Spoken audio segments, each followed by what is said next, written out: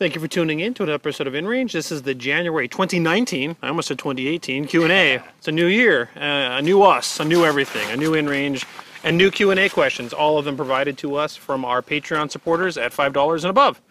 Different perks for different Patreon levels, Buyers Club for cool discounts on other stuff, as well as Q&A questions, Discord server, whatever. But if you're one of those Patreon supporters, thank you. And hopefully your question got into the Q&A. There's always more than we can answer every month. There's just so many of them. So in this instance, we try to curate them and try to get to the ones that are repeat, and hopefully we did. So let's go ahead and start. All right. First question is from Joe. Says, how come you stopped uploading your videos to PornHub? I was actually watching them on there. Well, because you were one of the, like, 5. Yeah, we found the one guy who was actually watching them on there. When that started, when we did that whole thing, that was, of course, kind of a what's the word to put, a protest against some of the things going on with YouTube and the monetization or demonetization and all the things that are going on. Not even monetization, the type of censorship that was going on at YouTube, really. And it did draw a lot of attention, and it got a lot of, well, more publicity than I expected, quite honestly. The first video we posted on PornHub, there has actually something like 30 or 40,000 views. It got a lot. And then after that, really no one watched it there, to be honest. So I've maintained... I didn't really expect anyone would. Well, I maintain the channel. I still have access to it. I could still post content there should something inevitable or unfortunate happen to YouTube. Or perhaps there's content we can't post on YouTube, like how to reload ammunition, which is sort of weird, but maybe that could go there if it had to be. But I haven't been uploading there recently just because there isn't the viewership. I mean, literally the view numbers are in the double digits. Yeah. Which is what we have found to be the case with almost anywhere we put any content besides YouTube. Pretty much. Yeah. So... next up is Brice. What piece or pieces of gear have you originally thought to be useless or impractical, but after testing, found to be very practical or usable? Ooh. Well, you start with that one. Because I don't really have a good answer for that one, that's why. You don't? I've been thinking about something that's impractical that we turned out to be useful? You know, I'm going to go ahead. I guess the first thing that popped in my head was when we shot the World War I match, months ago now. I had essentially had those World War I style, I mean, are they jack boots? What's the right word for those World War I style? Pretty much are jack boots. Jack boots. Those look, they actually were kind of useful because we turned out we actually had rain and it was muddy conditions. And while it would be nice to have maybe some better traction on the bottom of those boots, they actually were pretty good for protecting from the elements and the goo. So I think that there was a there. Okay. And so that was something that I looked at first. I always thought it's like, are these really practical? And yeah, I guess in the right conditions, I would say they actually turned out they were. Thinking about it now, I would say the ZF-41. Oh, that's a better answer. That's a thing that its publicity out there all says is pretty much, this was garbage, it was useless, total crap. Yep. But that's pretty much based on using it in a set of conditions other than what it was actually designed for. Yeah, that was the problem, is when they invented the ZF-41 with the 1.5x long eye relief scope, and it was supposed to never be anything more than an augmentation to men in the squad that already were good marksmen. Right. It was supposed to be a designated marksman rifle, not a sniper rifle. Exactly. But then they pushed it into sniper service, and all the snipers are like, this isn't a sniper scope, this is garbage. Right. Although it's the most mass-produced optic of World War II. And so a lot of them got out there, and the guys got forced to use them as sniper rifles, and they weren't. But when they are pushed into the DMR role, which is what they were intended for, they actually work. Yeah, they're not bad at all. Yeah, so that's a better answer than the boots. I think the ZF-41 is an excellent answer. And I really like the ZF-41 used in the appropriate role. Yeah. So that's a good answer. Fabian says, have you ever thought of doing live stream Q&As? No, I've never thought of it. And every time I see a question like this, I'm like, live stream, no.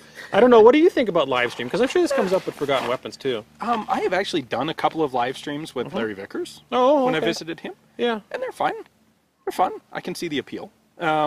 Personally, I think you guys get better information when we're able to curate some questions and think about them a bit before we address them. Yeah. Rather than off-the-cuff stuff. So that's why I've avoided doing it. I don't know why. I just have a queasiness to the whole live thing in general. It seems like it's another element to maintain. There's the concern about bandwidth. Are people even seeing this right now? Is it like blurping or not? I don't know how many times I've watched a live stream and like it got all pixelated and weird or things like that happen. And I just feel like it's a little bit, I don't know. I personally think that you get better content out of us doing this and then editing it and then posting it in a dead stream format. Yep. What's the alternative to live stream? Is it dead stream? Yes. All right, so dead stream format. Pre-recorded. Pre-recorded with no current television audience. No. Except all of you. That guy. Daniel says, for the lever gun project, would a magazine cutoff and single load option have made a lever gun a more acceptable option to military adoption? I'm going to say no. Because you don't really... Well... I'm going to say yes. I was going to say, because you don't really need... You can load the thing on the fly at any time, but I guess that's not really the point of the cutoff. So the point of the cutoff is so that you can basically have an officer controlling individual volleys of fire. Yeah. But I think a lot of... So in that case, viewed from that perspective, maybe for the Continental armies, yes, it would have. If you look at it the way our lever gun project is, it's kind of focused on the American West, the American cavalry. Yeah. And those guys didn't generally have... You're not talking whole companies, like 100 men abreast at a time, firing volleys. This is much more like small unit skirmishing. And I don't know that the cutoff is nearly as important. But if there had been a cutoff, maybe the lever gun could have been deployed even to the larger, greater audience or greater army, right?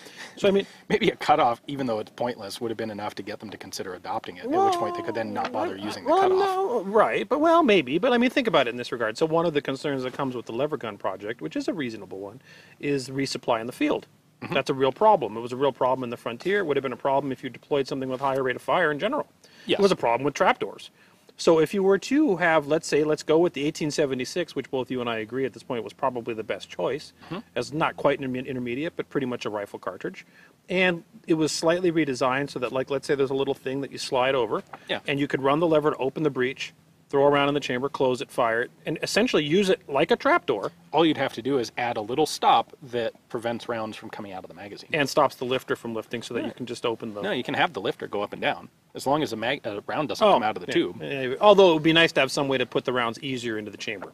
But regardless, if you could do that, and then you could use it like you would use a single-shot trapdoor, then that issue doesn't really become a problem, and when you go to the emergency need of enabling the magazine, let's say the Battle of the Greasy Grass or Little Bighorn, or when the numbers are overwhelming, then you still would have had that repeat capability of the lever gun. I think it makes I think there's a point here. Maybe. I find it vaguely offensive that maybe would have been the thing that would make it considerable for the military. I think it might have, though.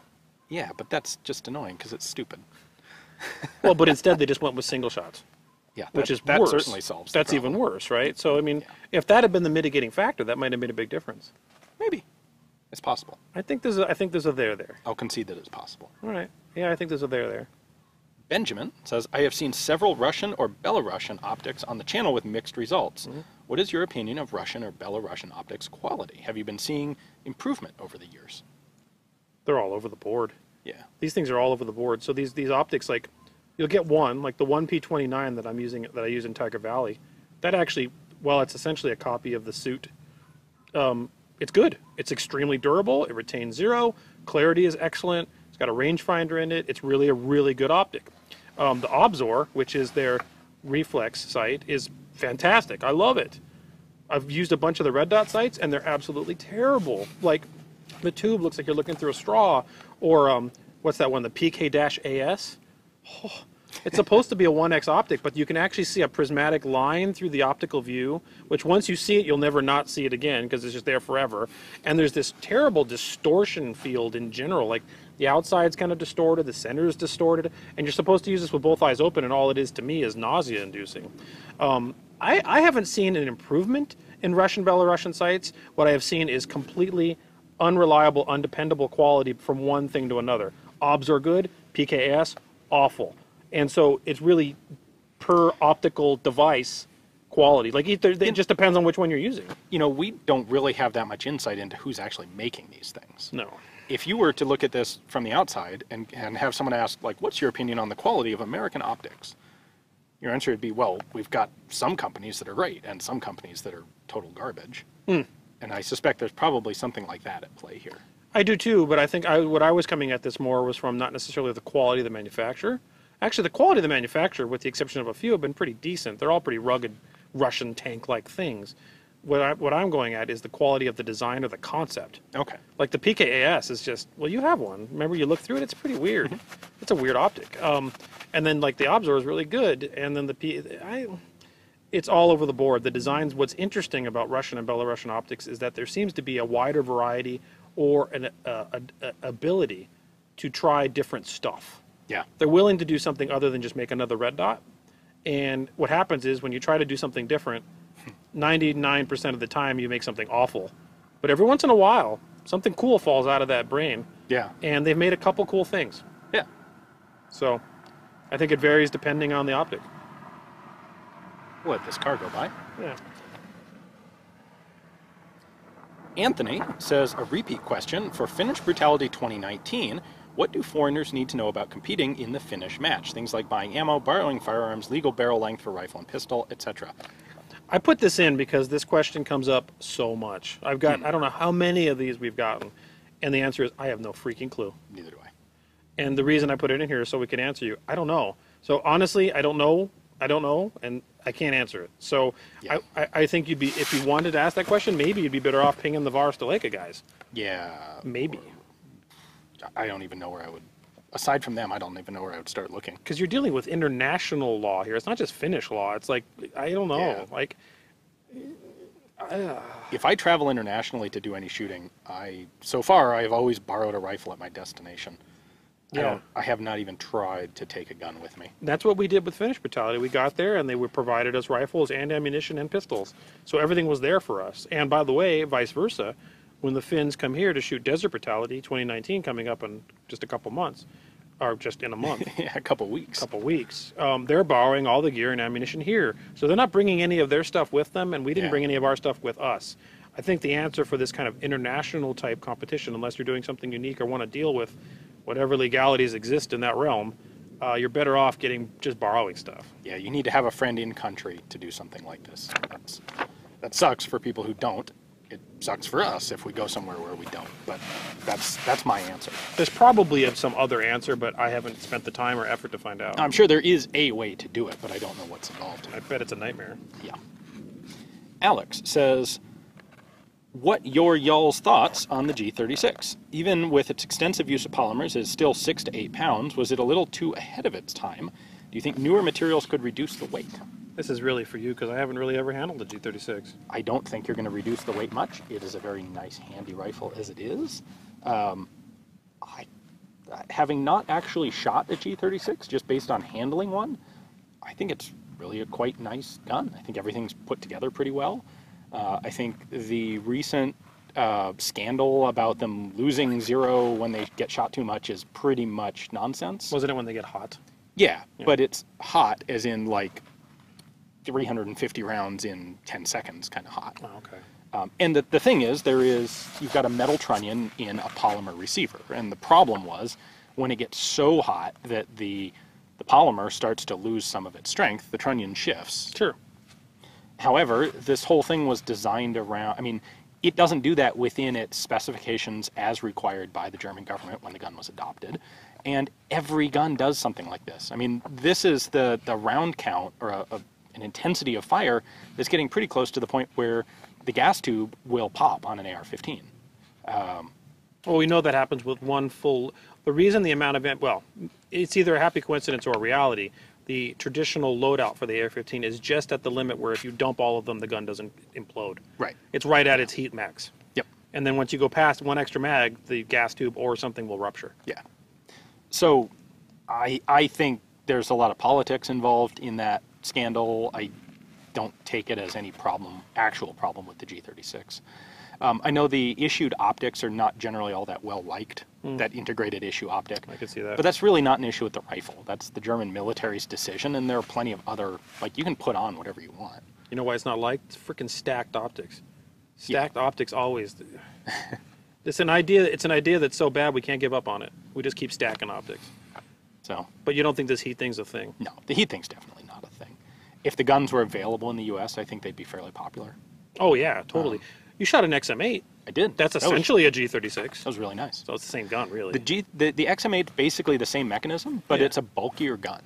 Like, there's more stuff, more volume to an XM8. Well, that's how you make it look like Starship Troopers. That's exactly true. Or a fish. Or a fish. I regret not being able to shoot a G36. When I went to HK, like, we had one day on the range, and we only had time for this many guns, and literally the G36 was the next one on the list that we had to cut because we didn't have time to get to it. Yeah. I figured I'd rather shoot an XM8 than a G36.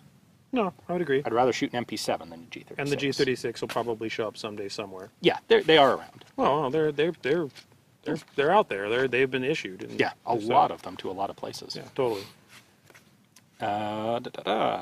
Kevin says, do you think the M1 Garand would have been better than the BAR for walking fire in World War I, given its lighter weight and quick reload, if mass issued? Absolutely not. 20 rounds in the BAR isn't even enough for the attempt of using walking fire, and 8's even worse. And walking fire is dumb in the first place. Granted. But let's take the question under the idea that the walking fire could be used in some instance effectively. I think the 8-round capacity would have made it impossible to use viably. And actually, the weight of the BR kind of brings it down. Yeah, you don't need it to be super light for walking fire. You need it to be holdable. Like, there are some guns that don't have a good way to... Like, there's a good front grip on the BAR, which is what you need. Well, that one you got it in the cup, too. Yeah. It's not bad. Yeah. And I would actually say the weight of the BR made it better for that, not worse. Yeah. So, no, I would think that the M1 would have been worse. eRahja says, what weapon would you use as a Soviet soldier during World War II if you could choose no captured weapons? During World War II? Yes. So your options are going to be a Mosin Nagant, a 9130 long rifle, or an M44 carbine, maybe. Yep, of course. A PPSH 41 or 43 submachine gun. Yep. An SVT 40 Yep. semi-auto rifle.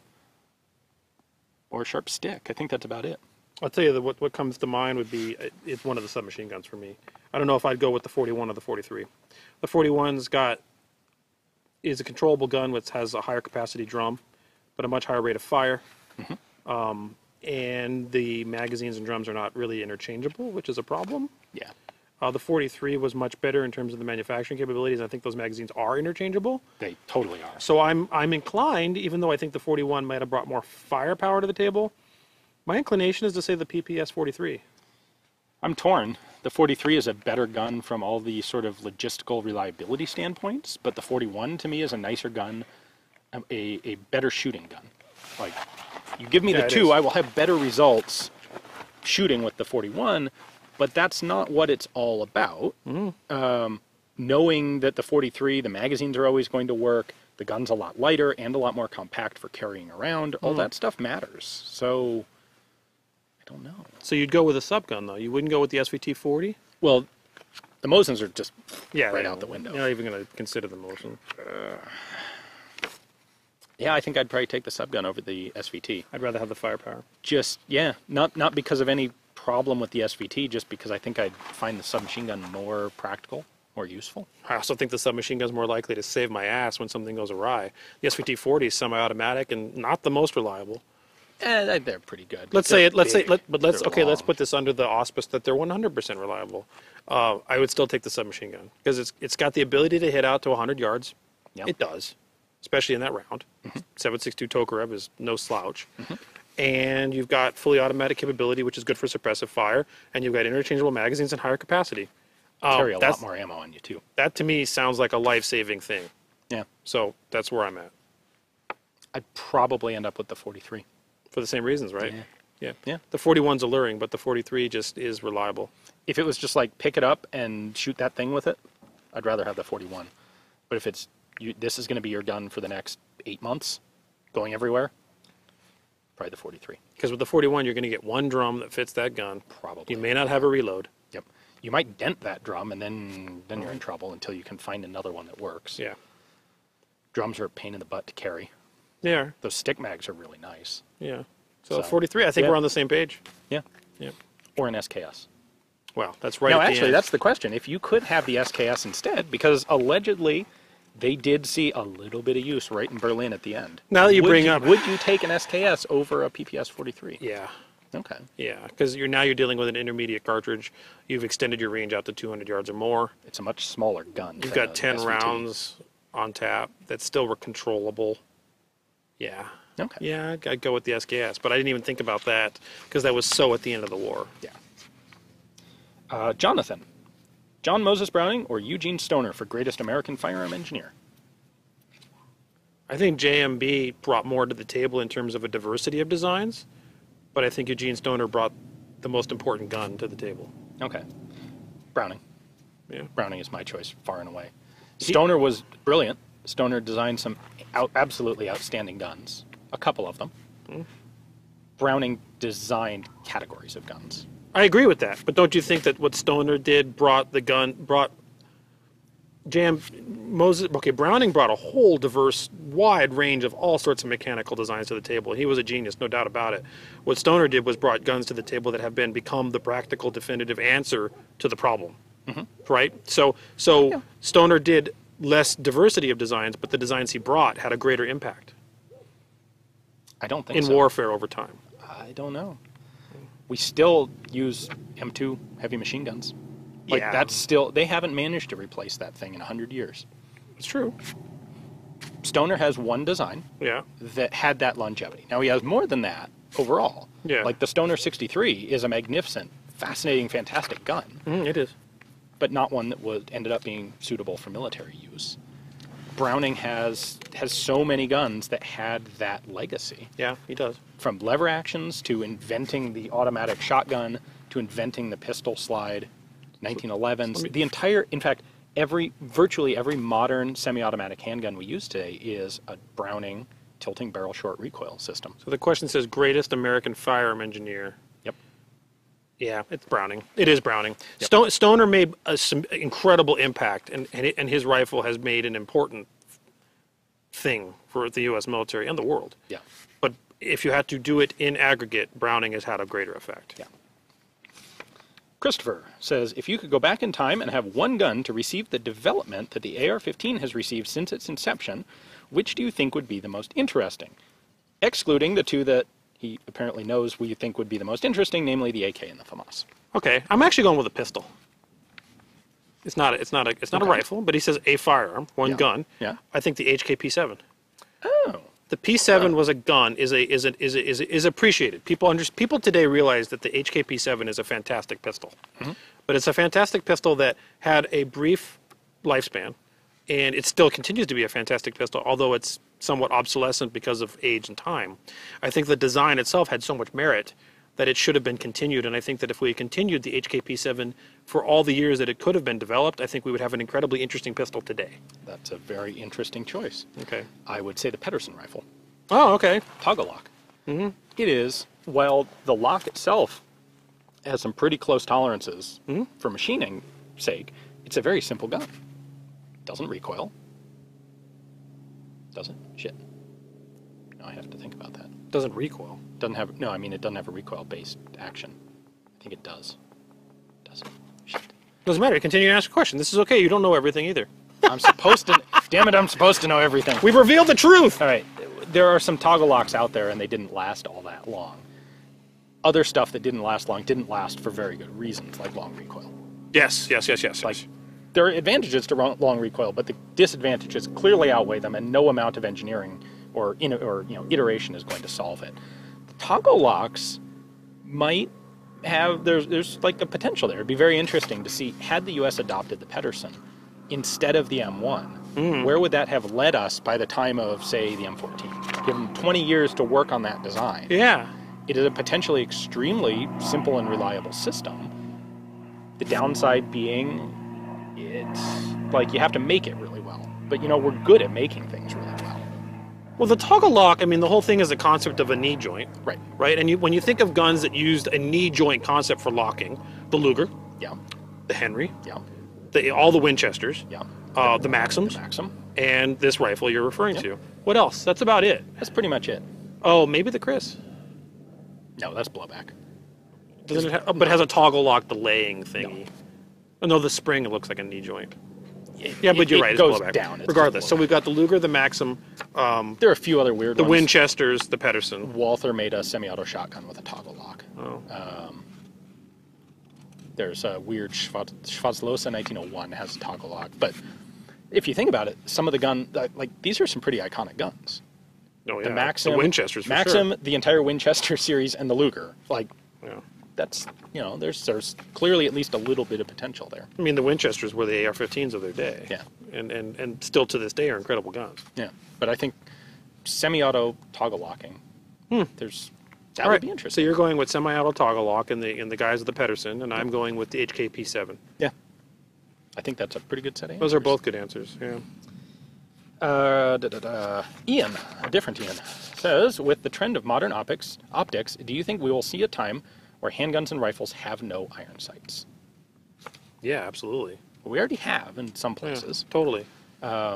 Not so much with handguns, but it's not difficult to find pictures of especially special forces type guys who have optics and no iron sights on their rifles today. Whether they're red dots or even EOTechs or whatever, or variables, the reality is that's a choice that some people are making. The vast majority of hunting rifles do not have iron sights on them anymore. Yeah, I think we're talking military here. Well, yes and no. Yeah. When it comes to a pistol, I want to say this. I think this is something that's misunderstood sometimes. The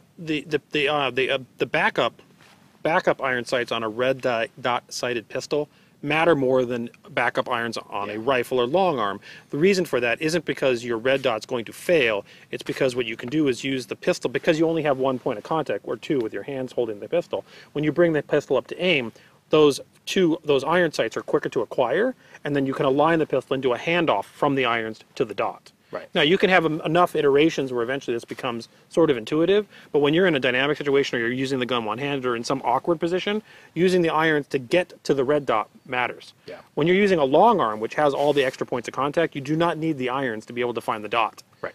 So I would say on a pistol, they matter more. On a rifle, I think you're going to see more and more iron sights completely excluded, or we threw these in an afterthought where they're just kind of there, and if you need them, you can flip them up, but they're never going to get used. You already see that, like, for example, in the Tavor.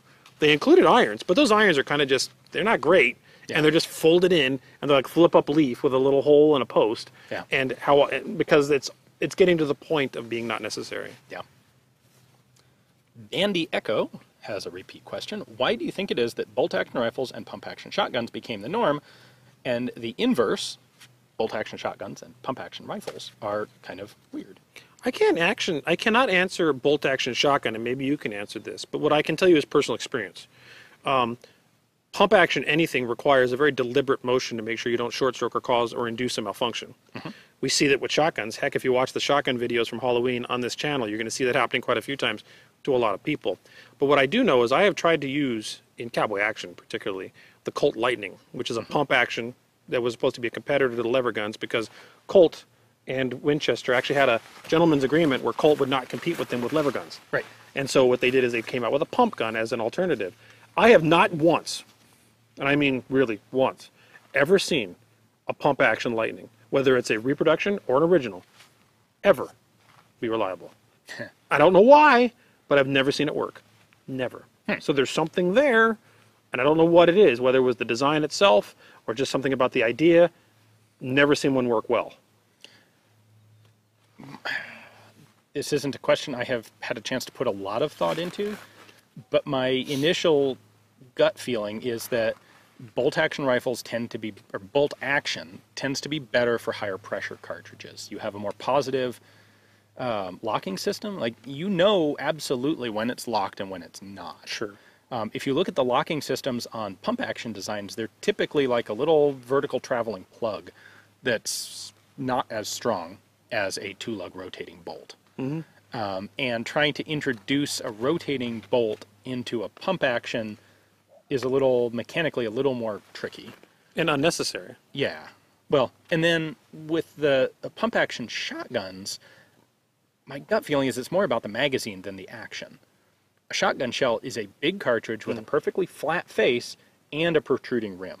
And they're very difficult to get to work in box magazines. There are a few. And in fact, the few box magazine shotguns are often bolt action. Was it Stevens, I think? I'm sure you've seen them at gun shows. The bolt action shotguns that hold like 3 rounds in a stick magazine. Yeah. And the Germans had one too. They had a bolt action shotgun at some point. Wasn't there some commercial one? Yeah, there was conversions of Mausers. Yeah, that's right. But I'm thinking purpose-built sporting. Okay, fair enough. The thing is, when you put shotgun shells in a tube magazine, they work great. Tube magazine, I suspect, is a little more conducive to the pump action system. Because of the rim. Yeah. Now, it's interesting. The rim and the flat face. The counter that's going to come to this is then why did we not see more lever action shotguns? Shotgun rounds are too long. Well, the 1887 exists. Yeah. This is another one. And by the way, this is interesting. Just like the pump action Lightning, those 1887 lever guns, the reproductions are bad in general. They have to be completely fixed to make them work at all. But even the originals, they're clunky. Yeah.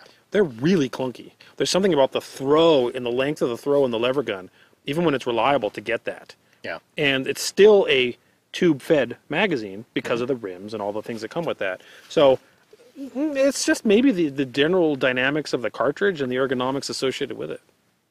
Yeah. All right, I'm going to move on because I don't have anything better for that one. I don't know if that was a good answer. That's definitely a question that deserves a better answer. Yeah, that's an in-depth kind of thing. Yeah. Brian says, what is the best value in home-built parts kits available today? SetMe/G3, SetMe-L, Uzi, still the AK. He would love to see another video build series. Well, there won't be another video build series on YouTube because they do not allow that anymore.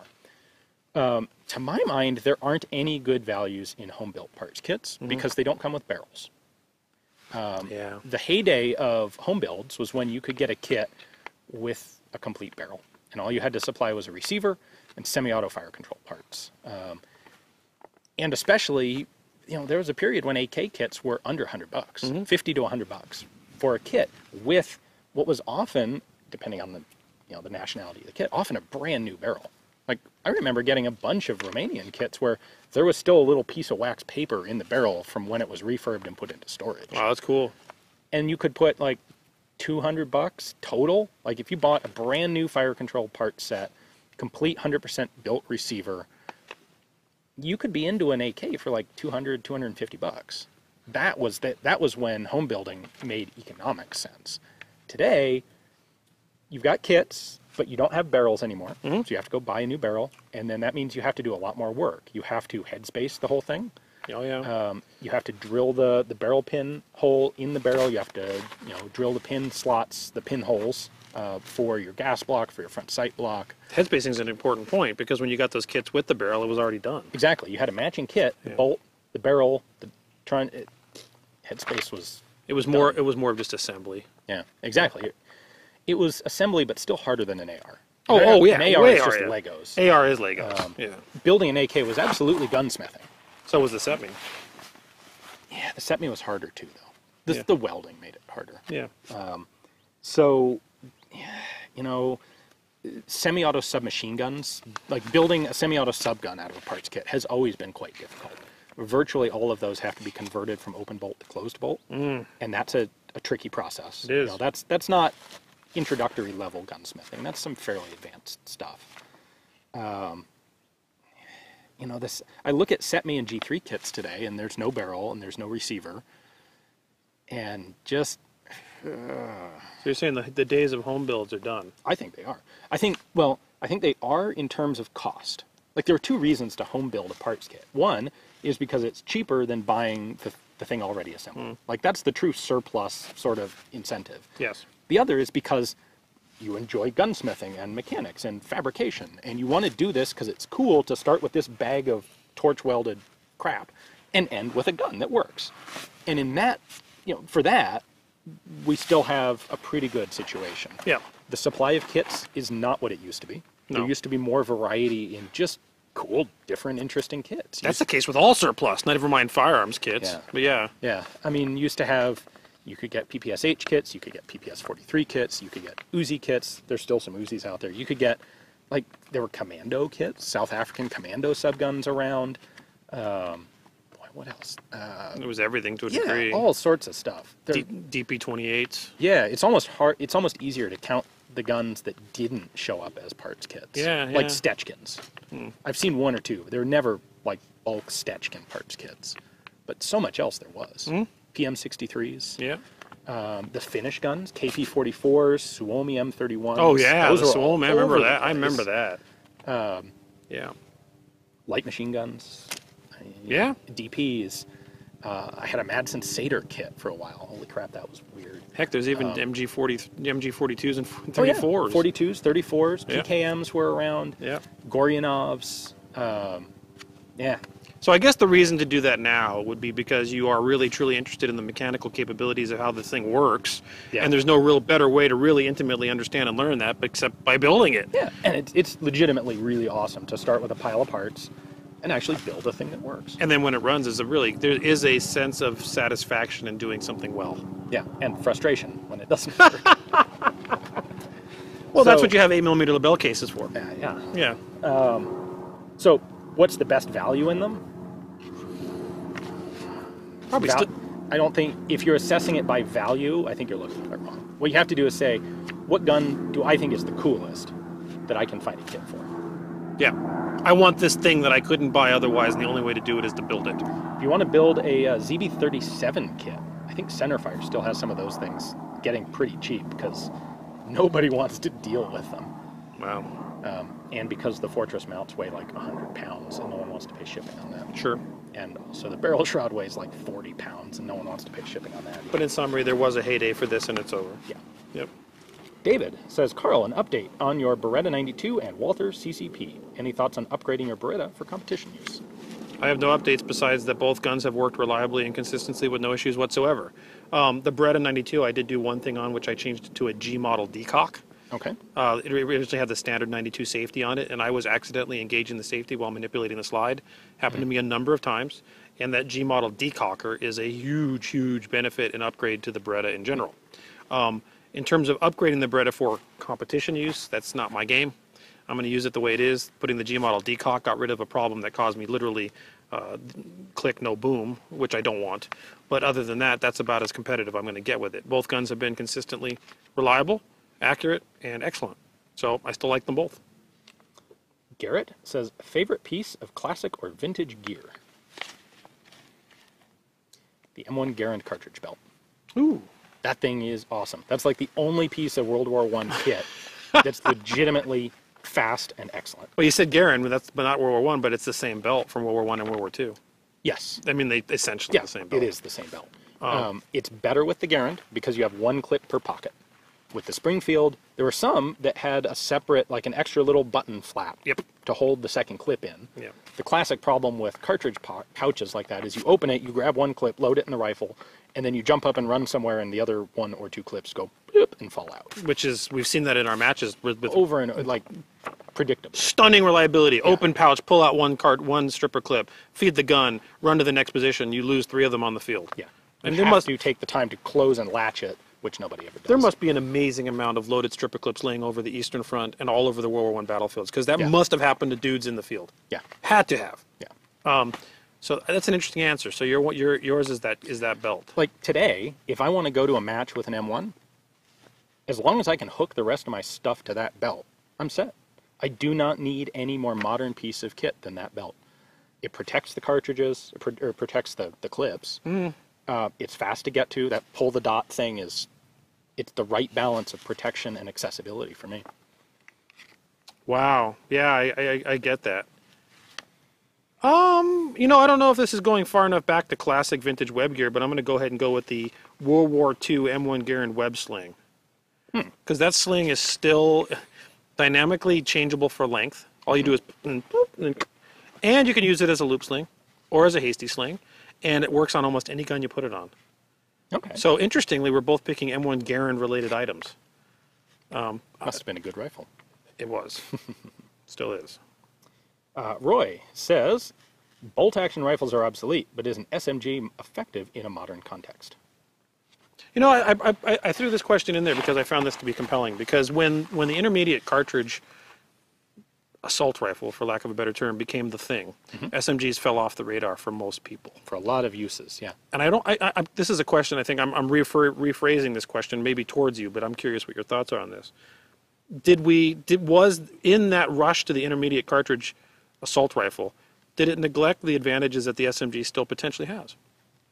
I don't know that it neglected them. I think it's important to recognize that there are some advantages to the submachine gun. It is more controllable in full auto, and it has like a lot less blast and concussion, and that can matter. Yeah, that can absolutely matter. Especially if you throw a suppressor on, your 9mm subgun can become effectively ear safe because it's easy to get 9mm subsonic ammunition. Absolutely. If you're using a .45 caliber submachine gun, done. It is subsonic. If you're using something like a short-barreled carbine, you're going to have to go to like specially loaded 300 blackout to get a subsonic round. And in many ways, like suppressing a supersonic rifle still has its rationale. Oh yeah. But it's not the same as suppressing a subsonic one and having something that is truly hearing safe without any ear protection. And that matters in a tactical context too, because if the more ear protection you're wearing, the harder it is to communicate with people. I suppose you can get around that by having radio, integrated into your hearing protection. But listening to what's going on in the environment, listening to other people who might be there, who might not be linked into your radio system. If I'm in a building and a SWAT team's coming in, I would rather them be able to hear everything that's going on. Yep. Not just that. When you suppress an intermediate cartridge like 5.56 and you're not going subsonic, the reason for suppressing that isn't for hearing safe or to be able to still ascertain the audio around you. It's a tactical thing in that it's hard for the person being fired at to ascertain where the gunshots are being fired from. When you suppress a submachine gun with, let's say, 147 grain or 158 grade subsonic 9mm, you've heard this. It is so quiet that the bullets hitting the dirt is louder than the gun. Yeah. Like you can hear the bullets going funk, funk, funk, funk. It can funk. be. It depends on your suppressor, but yeah. With mine, when I suppress my submachine gun with subsonics, the bullets hitting the berm are louder than the gun. That you can hear them thumping into the ground. I think that that's something you're not going to do with any M4 carbine. No, you're not. And therefore, there is a place and purpose in which the submachine gun still has an application, especially for an insertion team or SWAT team or inside close quarters or CQB. Yeah. And I think, personally, I think we saw this already to some degree. Everybody ditched the submachine guns. And then some people went, oh, maybe not. We want our MP7 back. Or even MP5s. Or P90. Or MP5. Or poor HK trying to sell UMPs. And everyone goes, no. We want the MP5. But just keep making the MP5. But I think that I know we love this word obsolete on InRange at this point, but Yes, I don't thing. Yeah, but I don't think submachine guns are obsolete. No, I agree. Yeah. John says, what has been more practical, a slick plate carrier with a chest rig on top or a combination rig? I have a lot of combination stuff, but I think it depends on your needs, doesn't it? What? No. Gosh darn it. We need an absolute answer. This really depends. Like let's say, okay, you've got your M4 and your M9, and that's all you're ever going to use, then the combination rig makes sense because it's already rigged up for your particular weapon systems. For people like you and I, in which we're constantly changing stuff up, a slick rig that we can then throw stuff on top of makes more sense. Or something like you saw what Varas is doing, or others in which you can like zip or unlatch or then tear or J-hook and then tear it off and put another one on. I'm torn on that. Well, I do not have the experience to make a choice on this. Yeah. To really comment on it, but my gut feeling is I would rather have a combination. I'd Yeah. rather have fewer separate layers going on. Yeah. So. The benefit of the slick carrier is that you can wear it without anything on it too. I do like the idea of a slick carrier and a belt rig. That's something That you I can like. do. That I like more than the idea of a slick plate carrier with a chest rig on top. You know what? I think the right answer to this is that neither is more practical. It completely depends on what you need to do. Yeah. I think it matters. I think it's. I don't think we can say either one. Joseph, did you really throw away your CZ5257 at Red October? Of course. Next question. No, he got it back out of the trash can. Yeah, we dumpster dove and got it out, In fact, we checked that dumpster before throwing the gun in to see what exactly we were throwing the gun into. which was a bunch of boxes. And it was actually plastic bags And full of basically empty cartridge boxes from the range trash cans. Which So meant it that when I threw it in there, it wasn't going to hurt it. And I subsequently bought a completely intact, all brand new bolt, all of it, firing pin, all of it. I bought an entire bolt from Apex, dropped it in there, and the gun runs again. Yeah. So, no, we did not actually throw Until it it breaks the next time. Well, it will because it's a terrible design, but the gun is running again. John says, given the number of weapons you, and particularly Ian, have lying around and borrow for videos, how many calibers of ammo do you have lying around? Which ammo gave you the most headache to source? And why is it 44 Evans? He didn't say that. He didn't say that, 44 Evans, but that's a good one. Actually, 42 Evans. Well, I mean, you've got a lot of weird ammunition around. I do. Yeah. I have more than you do. Probably. Because, well, you've got a lot of guns. A lot of them are kind of standardized calibers. Yeah, I do. I guess the weirdest stuff for me would be Old West stuff. Yeah. I have more Old West weird cartridges than you do. 45 short Henry. No, I've got 45. Well, I've got 45. I mean, this doesn't sound that weird, but it is weird by most people's standards. Like 45 Schofield or 45 Smith & Wesson. Got that. We've got now, God, I've just been reloading a ton of 4560 from converted 4570 brass for us to shoot an 1876 Winchester. And so I'm going to say that for most people, having a couple hundred rounds of 4560 laying around would be an unusual circumstance. So I would say that if you're looking at cartridges from the 1880s, I have a lot of weird stuff. In terms to modern cartridges, I don't have a lot of weird stuff. It's more standards. The ammunition that has been the hardest for me to source has been 4.7 millimeter caseless for the G11. Well, yeah. And I have 8 rounds of it that I did manage to get. I have not yet managed to put that ammo in the same place as a functional G11. The G11 at the Grey Room, I was told, was not fireable. Can't combine the two. Not yet. So I know there are some fireable G11s in Europe, but like I'd have to get my ammo over there. And let's be honest, 8 rounds. It's gonna go fast. Gonna go really fast. The thing you're gonna look at on the G11 is that 3-round burst. And so yeah, it's like bang bang, and now I'm out of ammo. You're gonna get 2 2/3 of those. Yeah. To be honest, as much as I would love to get to shoot one, and I would, the video, if I ever do, is gonna be kind of boring. Yeah, nothing's going on. Nothing happens. Like slow motion video of a G11 is bullets leave and that's it. Yep. There's no casing. Yep. There's no moving part of any sort that you can see on the outside. You've also had a hell of a time getting ammunition for your French submachine gun. Well, yeah, I still don't have that working. So that's but I mean, in terms of answering this question, yeah, that's been a severe problem. That's and that's the more practical one. 7.65 French long. Yeah. A big thanks to Cameron out there who has been hand loading me batches one at a time that I've been trying out, but I don't have one that works yet. Yeah. I'm starting to wonder if there's maybe more wrong with the gun. I don't know. But I don't actually have yet quite a perfect reproduction of the original ammo. The problem is the bullet that was used in the original ammo doesn't quite match anything that's common today. It's a 30 caliber bullet, but like 95 grains. So it's heavier than most of what's out there. It was originally kind of a long pointed bullet. I was thinking you might. I said earlier today you might want to use 110 grain 30 carbine bullets. That might be the next thing. And just seat them deep. Yeah. Yeah. That's heavier than the spec calls for, but it might work better. But I've also been tasked occasionally with making some weird stuff like 42 Evans. Yeah. Which find dies for that. Yeah, good luck.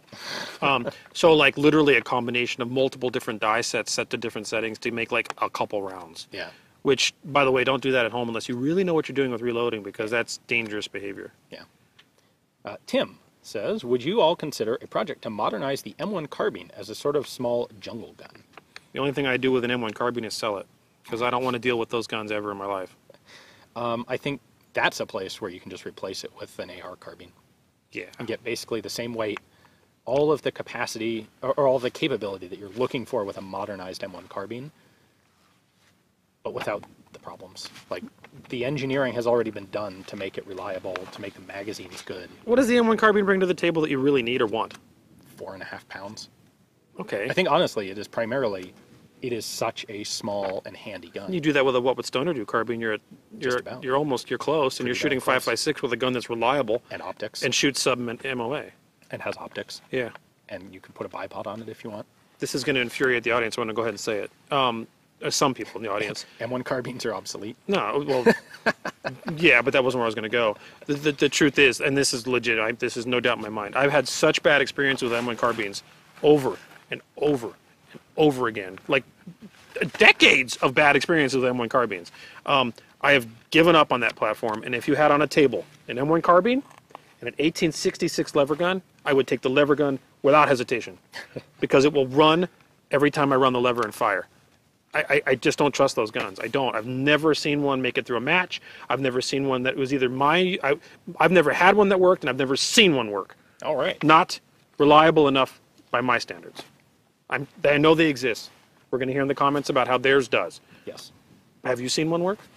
Like to the standards that work? Not to 100% standard. No. I don't know. Ryan says, if you had access to a C93 Borchardt and an early Madsen semi-auto rifle, would you run a two-gun match with them? Of course. Sure. Yeah, I'll run a two-gun match with anything, pretty much, that we can get through the match with. We need 8x58 Danish ammo, probably.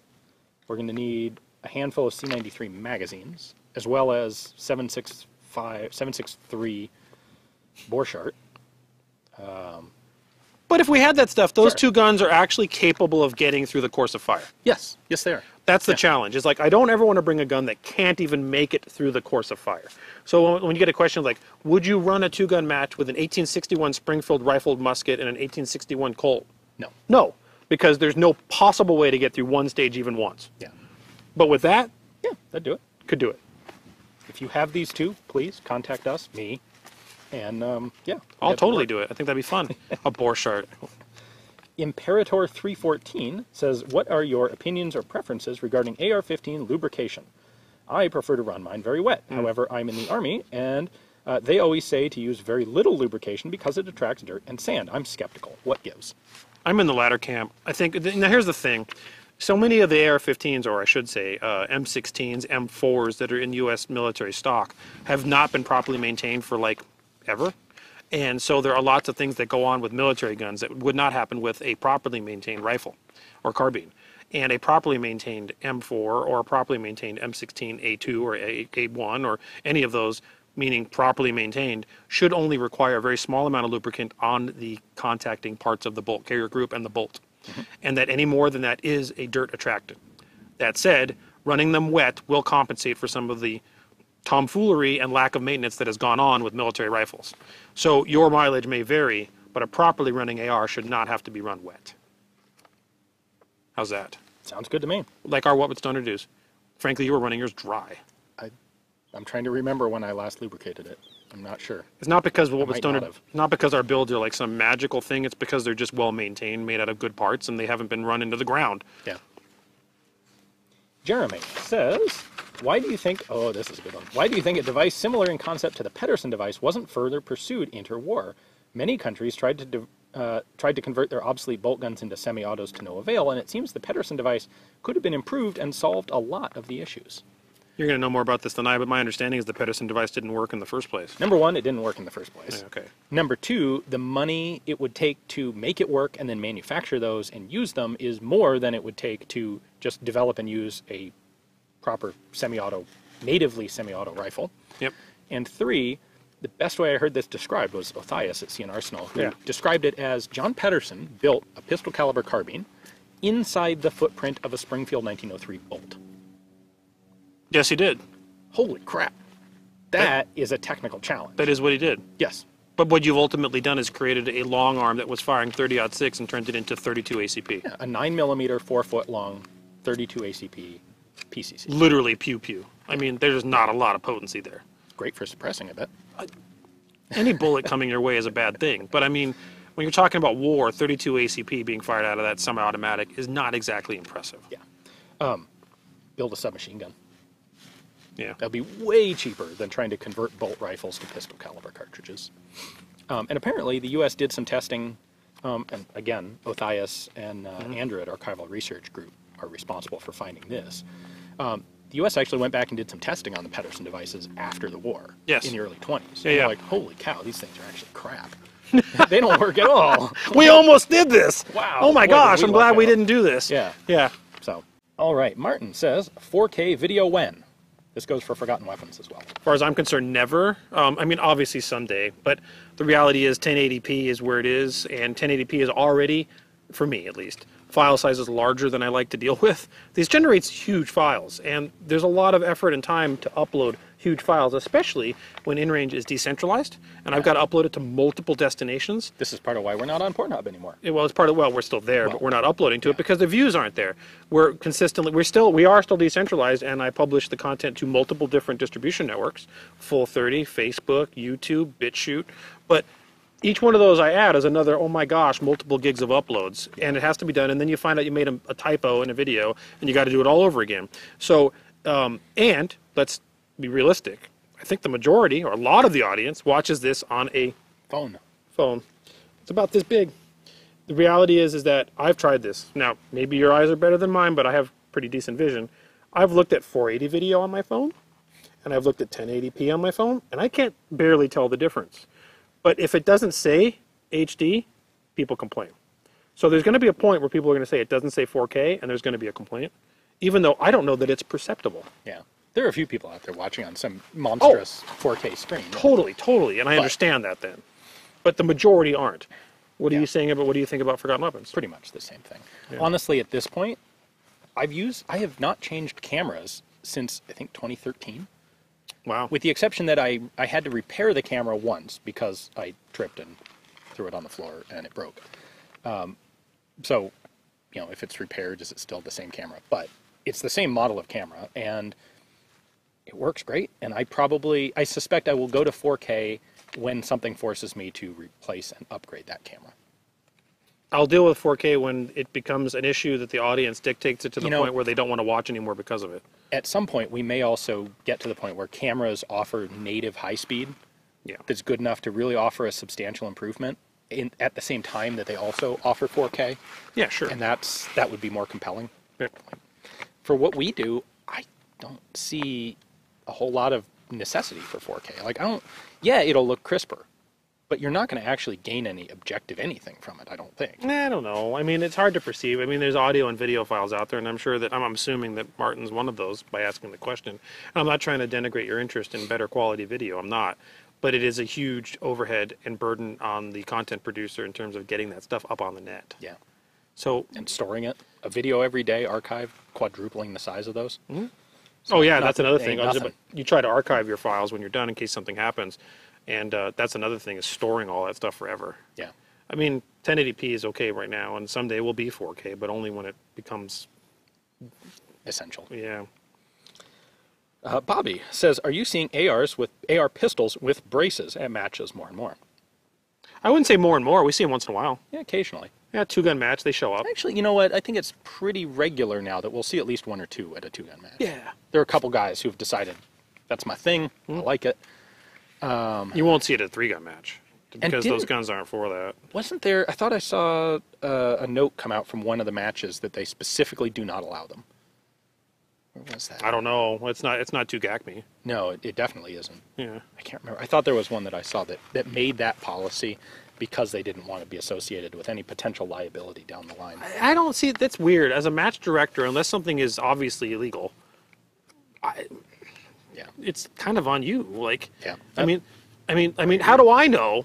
Never mind a pistol brace. How do I know the rifle you're using you didn't steal? What if it's a stolen gun? I mean, I'm making a hypothesis here, but maybe you're at the match with a stolen rifle. Hopefully you're not one of those people, but I'm not going to go find out if that's a stolen gun or not so you can shoot the match. And the pistol brace thing is like, it's on you. It's not on me. If the cops show up and arrest you, that's your problem. It's not my problem. Yeah. Kyle says, what is the best dual-purpose cartridge for cowboy action shooting?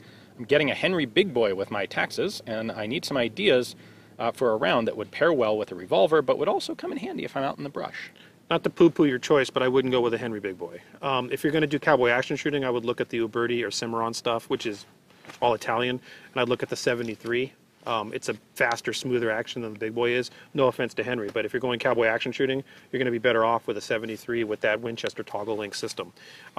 For cowboy action shooting, it depends on if you're a purist or not, but since she's asking dual purpose, go with a 1873 Winchester and a chambered in .357 Magnum, and then at cowboy action shooting, shoot 38 specials. Or shoot 38 special loads, and the reason you can do that is then you have no recoil at the cowboy match. But when you want to use the gun for something more practical, you can pop it up into 357s, and a 357 Magnum out of a rifle is no slouch. Yeah. That's what I would do. The opposite side of this, I figured you were going to go with the historical side, and then I'd chime in. He said dual purpose, so I'm providing the dual purpose. If you want to be the cool, authentic, historical guy, you want 4440.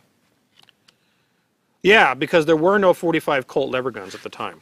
So the reason why this gets deep, but the reason 45 Colt was never chambered in lever guns back in the day is because the original 45 Colt was a balloon head cartridge with almost no rim, and therefore it would not properly extract out of a chamber with a lever gun. So what happened was lever guns were 4440 or 44 Henry rimfire, which is a unicorn now, and pistols would have been either in 45 Colt or 4440 or 3840 or something like that. But if you want dual purpose pistol and rifle and you want to be historically accurate, absolutely 4440.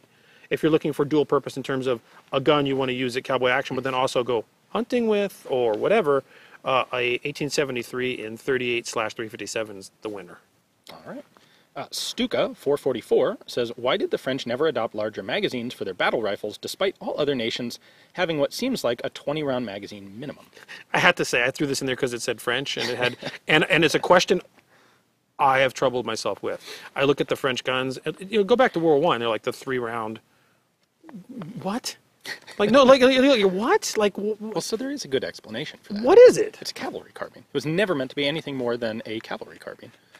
And they went from 1 round to 3. And 3 was slick. This was 1890. This was before, this actually predates the Karabiner 88. Pretty much everyone, the German cavalry at this time was using Mauser 71s. All right. All right. All right. They didn't have a carbine version of the 7184. Okay. The issue here, what you're saying is, why on earth did they have like full-length battle rifles in World War I with 3-round clips? Yeah. And the answer is because that gun was never intended to be an infantry rifle.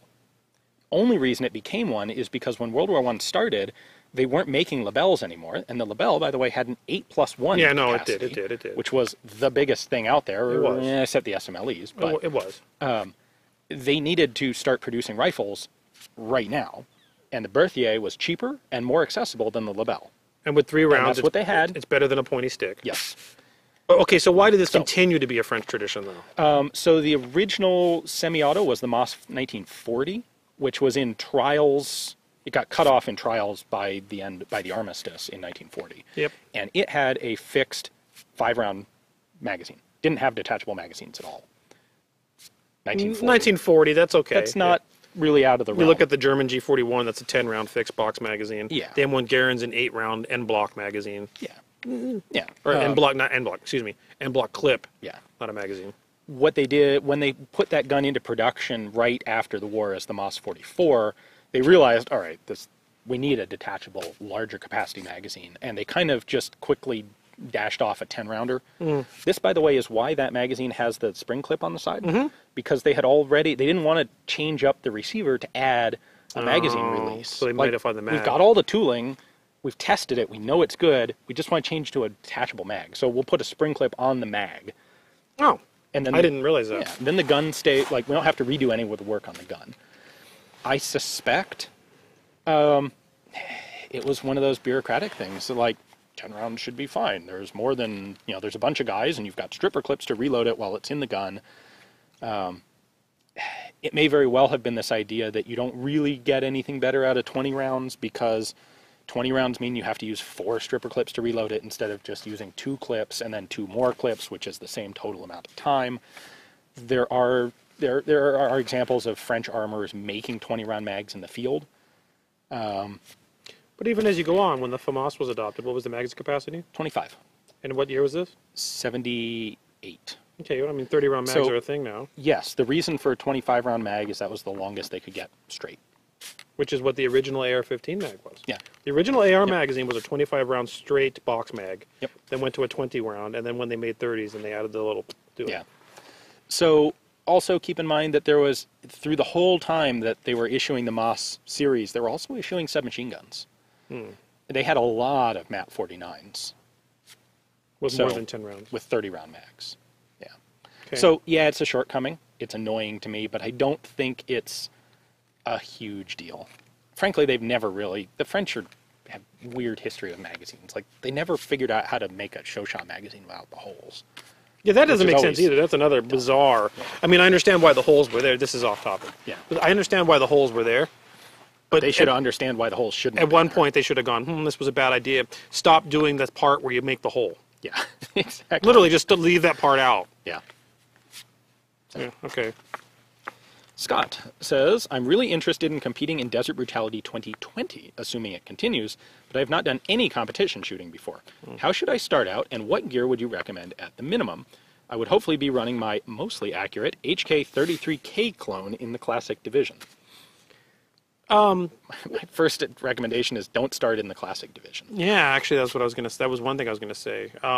Classic Division is probably the least the hardest. It's the least forgiving. Yeah, it is the hardest. Yeah. I think it was actually hard. It's harder than Armored Plus P. Yeah. Armored Plus P, you got to carry a lot of garbage, but the guns you're using are really good. Yeah.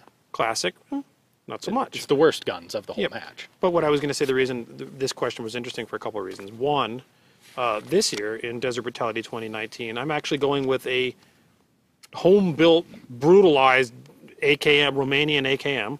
Speaking of parts kits build, yeah, it is literally, there's parts in it that are bent, and it still runs. I mean, so I'm using a semi-bent AKM with a 3-cell pouch, and the reason I'm doing that isn't because I think it's going to win Classic, is to present the reality of how minimalistic can one approach the stages at a 2-gun or at least one that we run, 2-gun or brutality match, and still be able to finish. Right. And I've always said that my stages are designed with the idea that the ACAM is the minimum rifle that's still capable on the battlefield, and therefore the stages should be completable with an ACAM. And I'm using an ACAM this year, bone stock, to make that point. So you could go with an ACAM, pockets to stick magazines into, and a good retention holster with pockets to stick magazines into, and you could shoot. You're not going to win, but you could shoot that way. In terms of actually garnering experience, I would think you should read the rules, watch the videos very closely, and start at a local event that's not as big a deal. And it almost doesn't matter what kind of local event. If you haven't shot competition, the first hurdle to get over is being able to shoot under pressure, self-imposed pressure of a timer and people watching you. And that's not something to ignore. Like, that's an important skill set that you have to develop. Once you've got that, and perhaps more importantly, being able to maintain all of your safety awareness under, you know, now you're in the stress of the beeper's going off and there's 12 dudes watching me, and I'd better perform well enough to, you know, to uphold my honor, not look like an idiot, and well, certainly not do anything unsafe. So that's the first hurdle. Learn to do that. And you can do that at any style of match, really. Yep. If there's a little movement, that's better, just because that'll give you a little bit of experience and practice moving with firearms on the clock. You know what I think? That's the first thing. There's that Glock match. Is it the GSSM it's called or whatever? I've never attended one. I haven't either, but a buddy of ours goes to it every year, and it's super beginner friendly. I think that, like, if you can look for those Glock matches when they're around, that would be a really good venue to get your feet wet, because they start things from low ready, not from the holster. They're very, very beginner friendly, and that'll get you going on terms of like safety discipline, the 180 trigger discipline, dealing with like timer and the stress of being watched. As far as gear, the best gear to bring is the gear that hinders you the least. So if you already have an HK33K and you like it and you're practiced with it, great. If you are someone who doesn't have any guns for a match, like a reliable basic AR and any of the reliable modern pistols, like enough magazine capacity that you're not trying to, don't use some $200 surplus pistol that has a 7-round mag that you're going to be trying to load. That's like, you want things that aren't going to get in your way.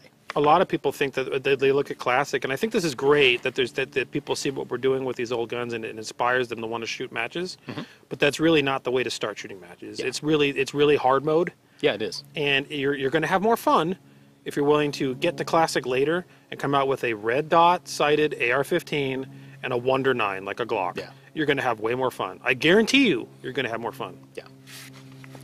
David and Jen ask, do either of you own any wall hanger firearms? And if so, why don't you shoot them? Are they unsafe, too valuable, historical value, sentimentality, etc.? Please include an example or 2 examples. I think you have many. I have one right now that's kind of there, but someday is going to get shot. At a gun show, gosh, it was probably a couple of years ago now, I found a Springfield 5070. Yeah. So the 5070 was what came before the 4570 trapdoor, and it was used by most of the quote-unquote Indian or indigenous people because they were the guns that were kind of surplused away. The government played with them. They converted a bunch of 1861 Springfield muskets into, well, the locks, into these 5070s, and then they used them for a little while, and they went, we're going to go with 4570, and then they made complete rifles, usually not from surplus parts, but made them from scratch, and then surplused out the 5070s, which is why they got into the hands of Indians. I have a 5070 that is in reasonably good shape. The stock is not in great shape, and I've been slowly working towards casting my own bullets to finally fire it. But I'm not going to fire it a lot. It's predominantly on the wall as a representation of the gun that came before the trapdoor. Yep. I have a bunch. A couple of 2 examples I would come up with.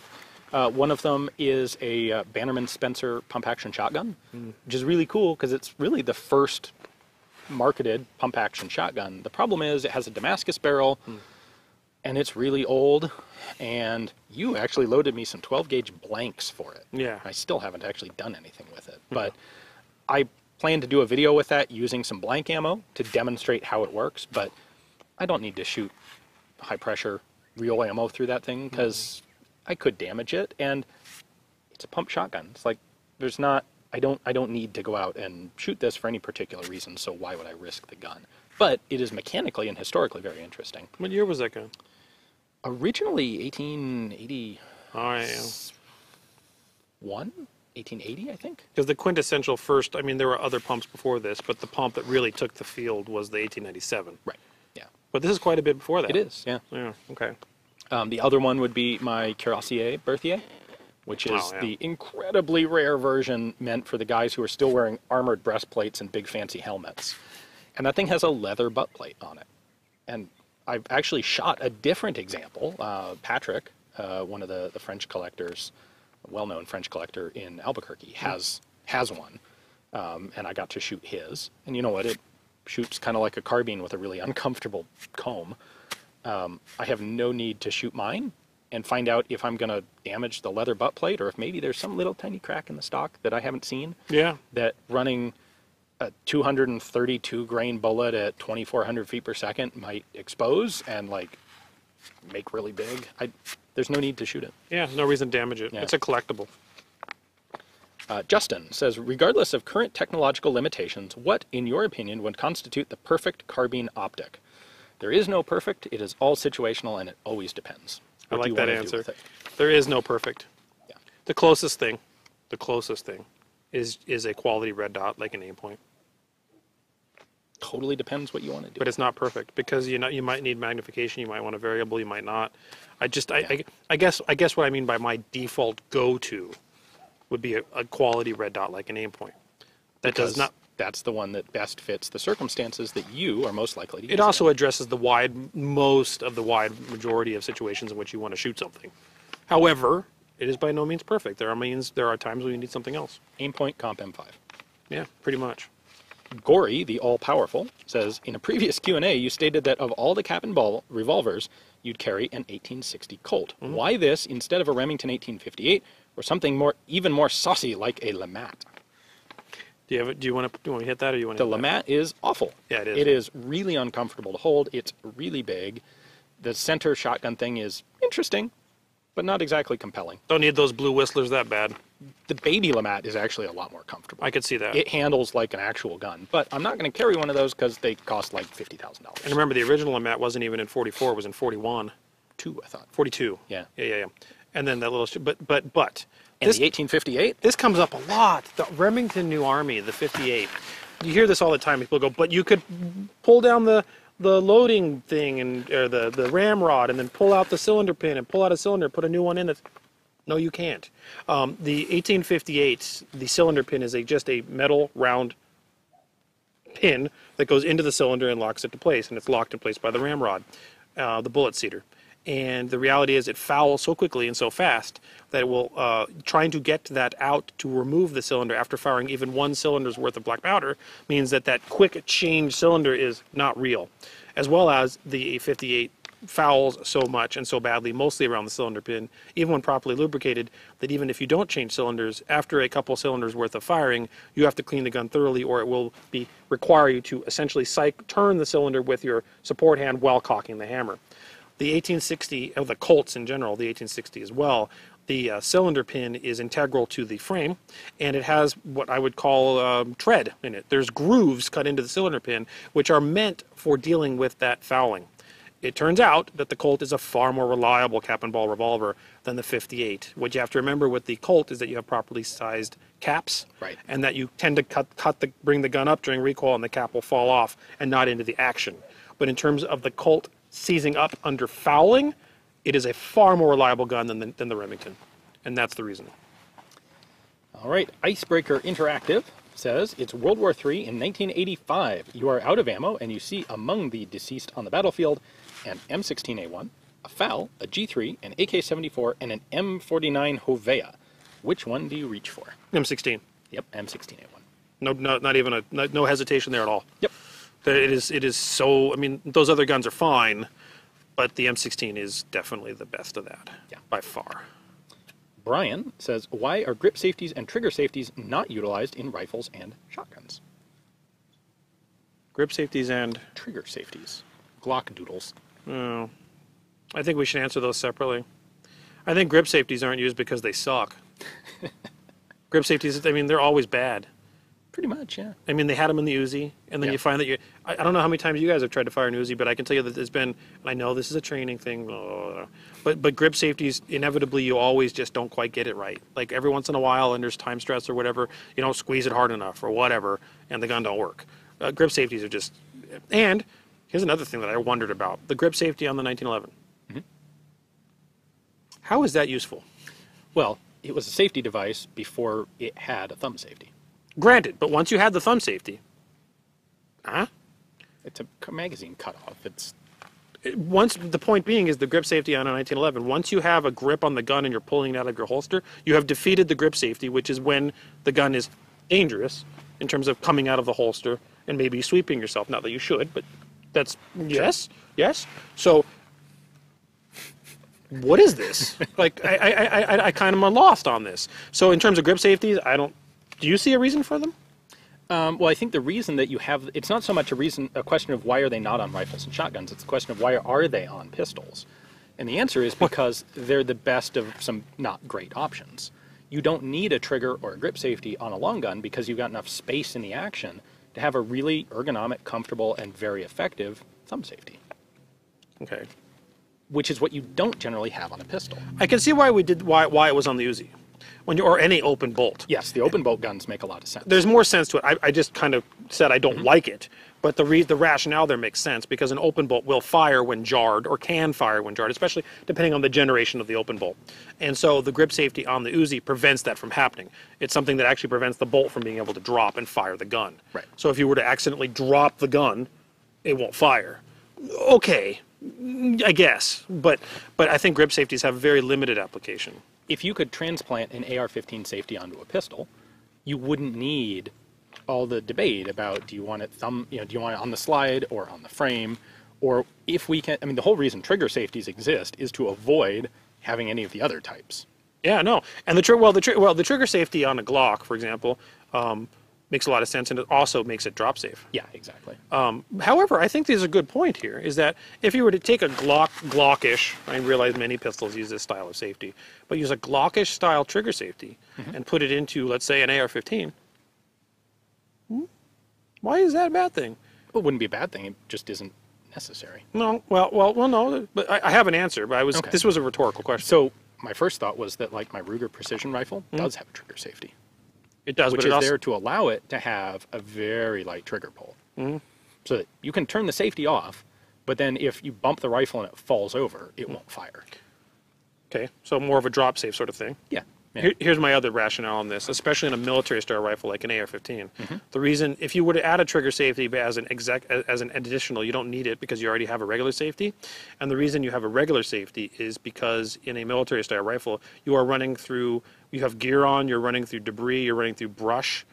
A stick or gear can still get hung up on a trigger safety and fire the gun. That's true. And an active safety on an AR-15 that you literally flick on or off means that if something accidentally hits your trigger, it's not going to fire the gun. That's a good point. So that would be my rationale for that. Yeah. And when you have a pistol out, that's less of a concern. Yeah. Because you are in control of the pistol. Right. Versus a rifle hanging on your sling or maybe bouncing around. Last page. John says, what did you guys think of They Shall Not Grow Old? I really liked it. I thought the technical aspects were fascinating. If you see it in the theater, you have the opportunity to stick around for about a half an hour worth of making of at the end that is every bit as interesting as the film itself. I think the artistic choice that they made to use only original footage and only original veteran commentary, and it's not even like what a vets wrote being reread. It is audio taken from interviews with these guys, I think in the 60s or 70s, when they were old, but not like totally decrepitly creaky voiced old. So the entire film is a documentary about the life of the average British soldier in World War I, showing the average British soldier in World War I and being told by the average British soldier in World War I. And the technical, the colorization and the sound recreation is absolutely, and I don't even know what you would call it. The restoration of the film, making it look like modern real film, is absolutely fantastic. I'm going to say the technical aspects, the colorization and the 3D was beyond phenomenal. amazing. It was like being there. It was like, Yeah. oh my gosh, it's like I'm looking at World War I filmed yesterday, And that's exactly what the point was. which was beautiful. Yeah. And I think I understand why he took the narrative he did, which was from the average British soldier's perspective of being in the war. And I think that for the regular audience, that's exactly the right choice, and I think it's a fantastic film. For me, however, I know that they also cleaned up all of the archival footage, and I would have liked to have seen a broader scope of depth of conversation about things. I would have liked to have seen aircraft. I would have liked to have seen more than just, and I know this sounds weird, but the standard narrative of day in the trench, jump over the trench, die, day in the trench, is something we know about World War I. And this is no different in terms of that, although it's brought from the voices of the men that were there.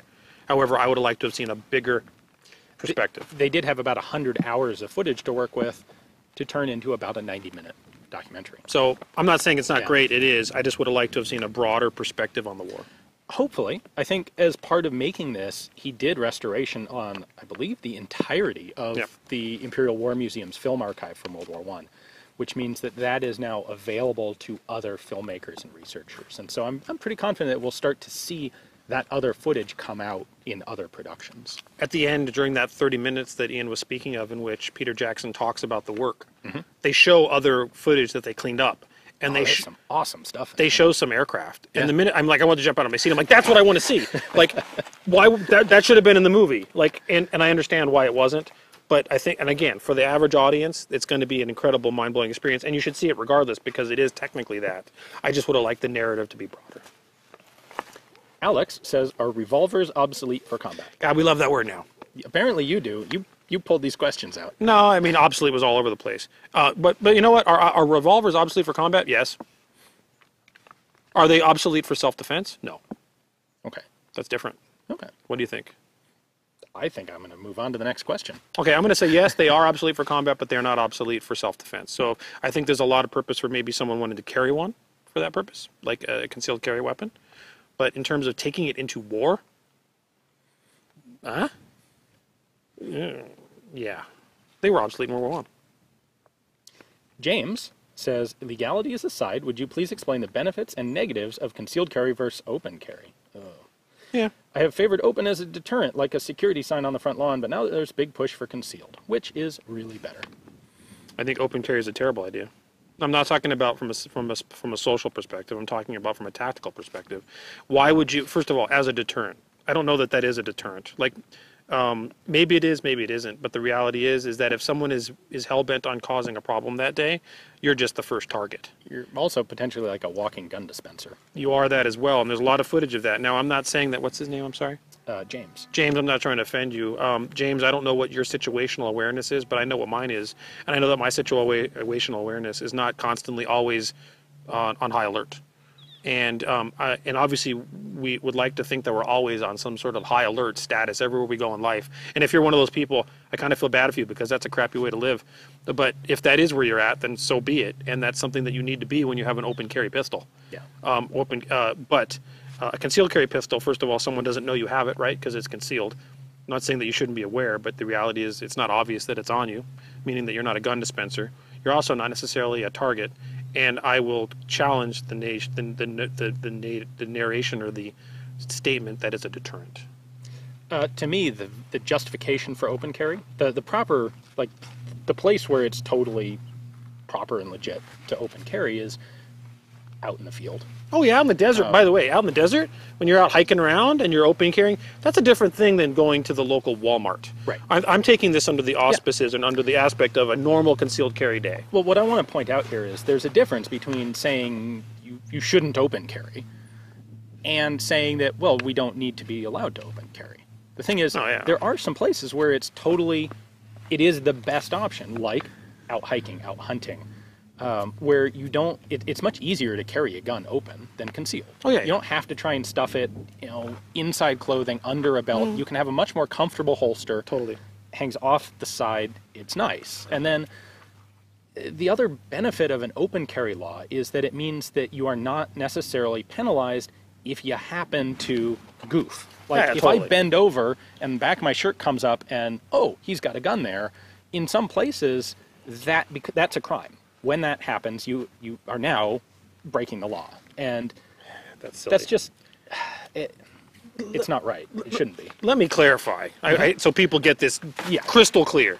I am not saying it should be illegal to open carry. Right. I'm not saying there should be laws preventing it. This question is... You just shouldn't do it. James's question said legalities aside. So I was addressing it from the perspective of social/tactical/application. Right. Legally, yes, you should be legally allowed to. That is not what I'm saying. I'm saying that legally allowed to, why do you want to? Right. I think that the detriments are greater than the benefits. It should be legal to run down the street with no clothes on, but you shouldn't do it. Oh, okay. Most people shouldn't do it. But I am not saying it should be illegal. Right. That is not my point. Right. My point, and you make a very salient one in that in some places it is illegal to the point where if you are legally concealed carrying and then suddenly you see it, you're now committing a crime. That's absurd.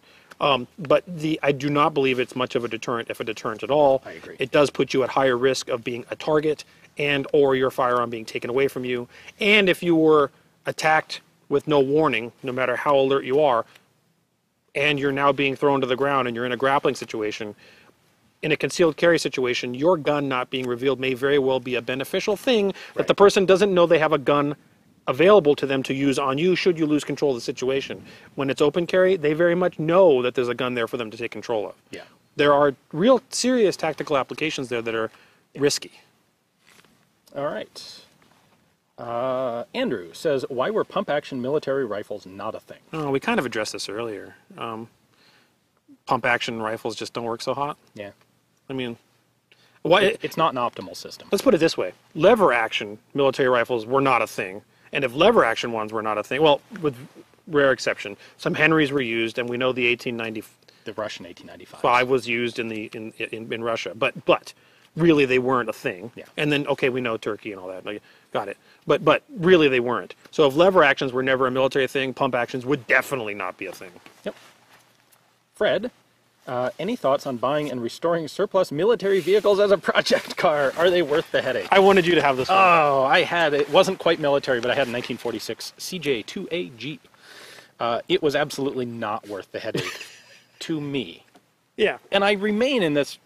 You laugh. You've got something close. I do. I'm fighting with that car all the time. Yeah. I still love the idea of having one. I think they're fantastic. And every time I go to a place like a military vehicle show and I see like a Dodge weapons carrier, just, I want it. Totally.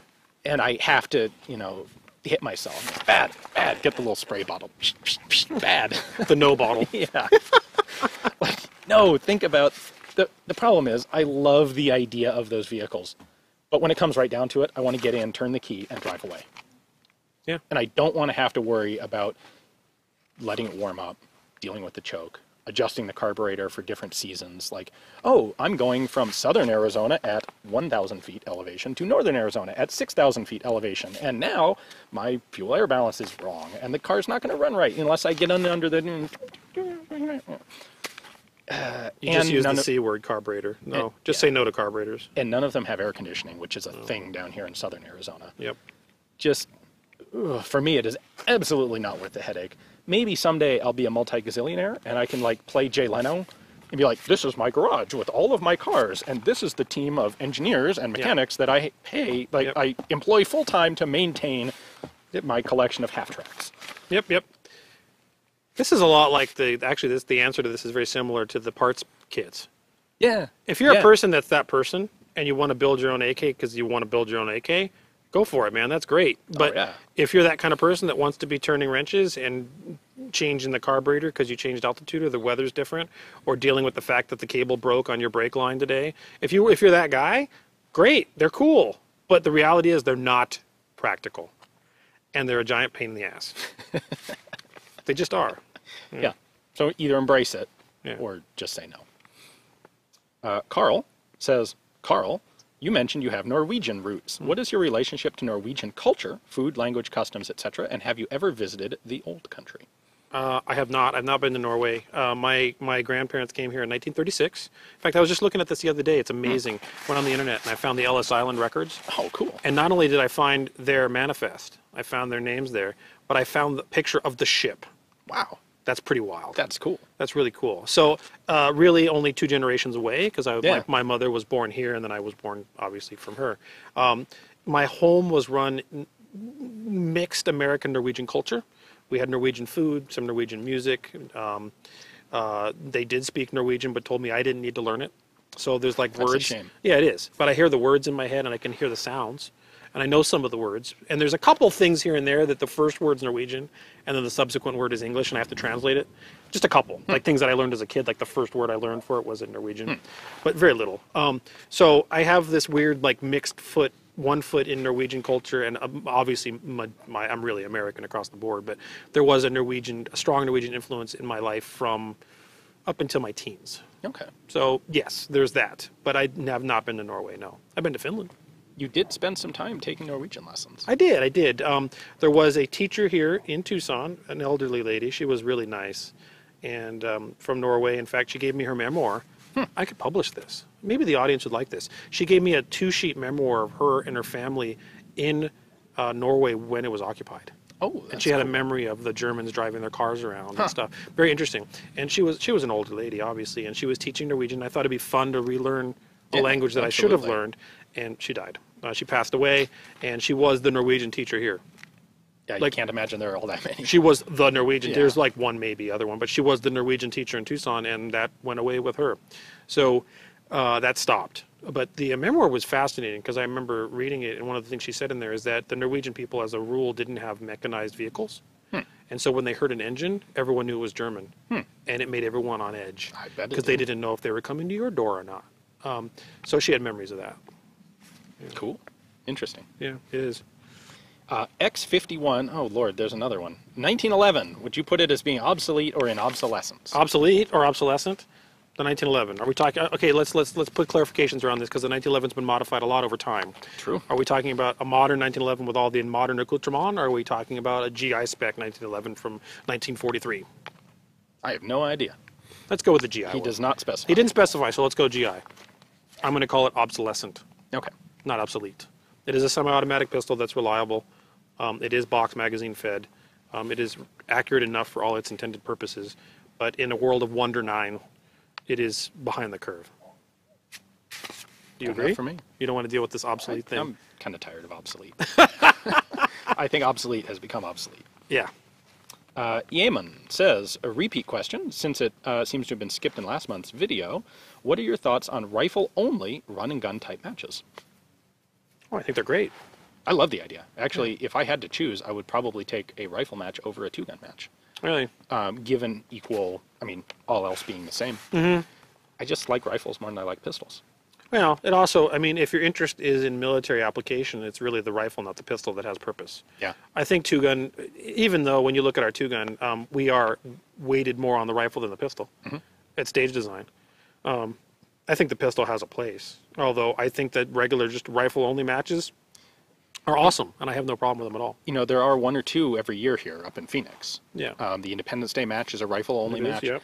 And one of the things I really like about that match is it's much easier for me to do some sort of cool vintage overall thing. And the gear. Because military loadouts almost never have pistols in them. Yep. You look at historical military loadouts, these guys, you don't carry a rifle and a pistol in the military. At least you didn't until very recently, if you do today. And I think most people still don't today. So there are things like, I have a South African Pattern 83 combat vest, which is a really cool piece of kit. But there's like no way to hold a pistol. You're like, on where it. do you put this thing? Right. You can like stick it in a magazine pouch or something. Which is not a good idea. But there's just no good way. I can't wear a belt with it because it comes all the way down to the waist. If you want to do something like, an M1 Garand, as we were just talking about. Okay, I've got my web belt for the Garand clips, and I can put an old leather 1911 holster hanging off of that belt. That's cool. Yep. But when I want magazine pouches, Problem. the mag pouches go over just a plain web belt, and so that gets tricky to do. Ironically, you could do it better with a bar rig.